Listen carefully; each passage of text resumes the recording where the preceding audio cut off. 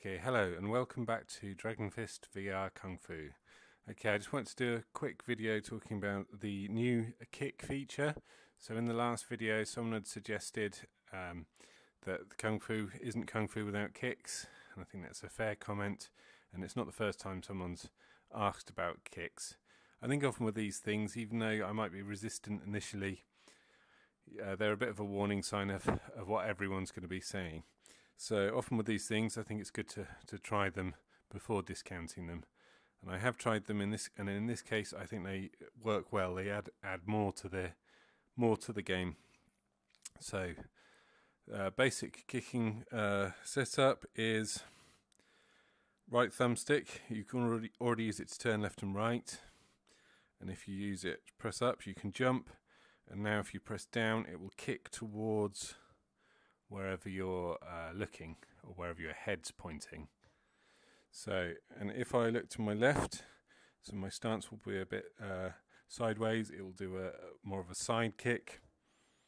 I know it's quite dark in this room. These kicks can also be used to hit pressure points. So for example, maybe I go for the knee, missed. There you go. Hit the knee, therefore he's going to walk slowly for a few seconds. Other obvious ones, ribs.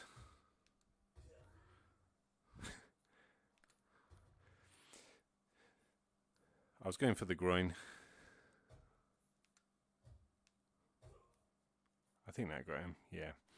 So you can see actually it's a bit more difficult to be accurate with the kicks. You know, maybe this is realistic, who knows, maybe not, but it's you know, it's in terms of the game, it's a kind of a limiting factor. So you get extra reach with the kick, but at the same time, it's harder to be as accurate as it might be with the hands.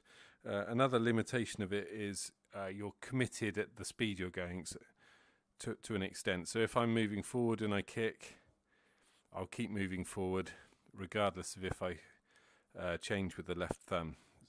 If I'm on the spot and I kick, I can't start walking till that foot's come back down again.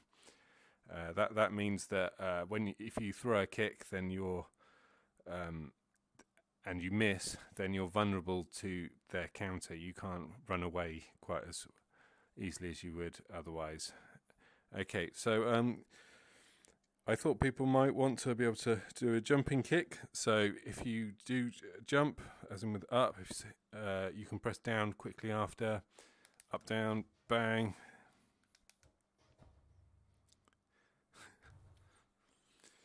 To do a flying kick, but there you go, got him. They're quite difficult to land, but I think, you know, quite fun and quite satisfying to land.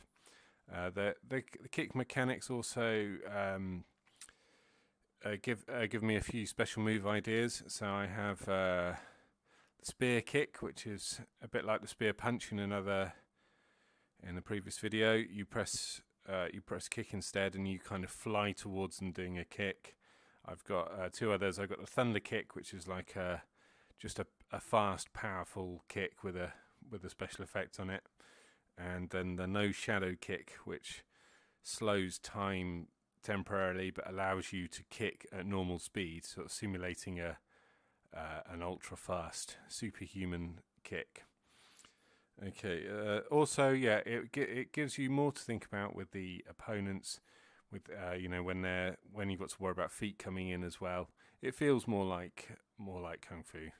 But that said, I think I probably will add the option to switch them off if you just want a hands-only setup. And also, I hope in the future, I mean, I can't promise it, but I hope that, you know, maybe you can add some foot tracking. That might be quite cool. Some leg tracking, so you can do the kicks yourself. There's certain things that will make that difficult, but, you know, it might be fun. It'll be fun to try, I think. Okay, so if you have any questions about the kicks, oh yeah, I was just going to say about the stance. So the foot position, of course, it's kind of predicting where your feet will be, but I'm almost mirroring the hands on a delay. So if I have left hand forward, right hand back, and I walk forward, and I look down now, you'll see I'm in more of a sideways stance.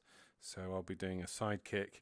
If I bring the hands more square on and look down, then I'm in more of a square stance, which means front kick. So by doing that, you know, hopefully it'll you'll have some influence over how you're doing your kicks.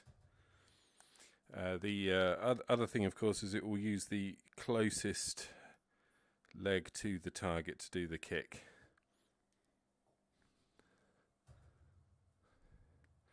And yes, I'm adding in adding in a few things in the scenery that you can kick and have a slight effect on. I hope there'll be some things you can smash as well. That might be quite fun. But maybe something for another video. Okay, if you have any thoughts on kicking, I hope that's sufficient amount of kicking to keep you happy. I think it will do. I mean, I could, you know, I have got some other ideas, but I think I don't want the game to be all about, you know, pressing a button and your character doing a move. I want you to do the moves. So I think this just adds an extra dimension without being too much. Okay, so yeah, as I say, if you have any questions, feel free to ask. I'll get around to the other videos soon. They take me a lot longer than I imagine. Also, yeah, wishlist the game on Steam if you haven't already. Dragon Fist VR Kung Fu. Okay, thanks all. Bye for now.